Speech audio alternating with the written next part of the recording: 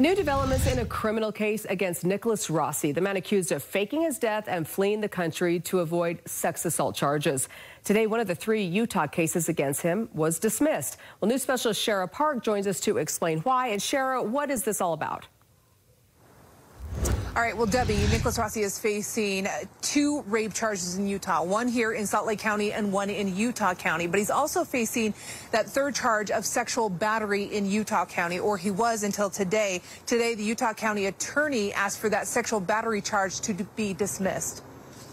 The motion to dismiss case ending 1365 is granted. The case will be dismissed without prejudice.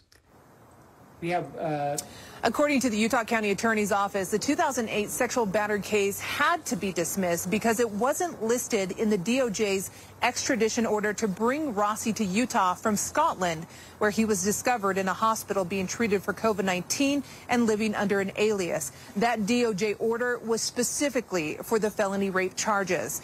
The Utah County Attorney's Office told me today that they were aware that the sexual battery case, which is a misdemeanor, would need to be dismissed once Rossi arrived in Utah. I was also told that the sexual battery victim had been consulted throughout the process and was aware that the case would be dismissed today. Now, moving forward, the Utah County Attorney will now focus on that rape case, which is the felony case. That's the first one to be tried. Then we'll find out what happens here in the Salt Lake case. But Rossi's next appearance will be in court in Utah County on March 5th. For Live at 5 in Salt Lake County, I'm Shara Park.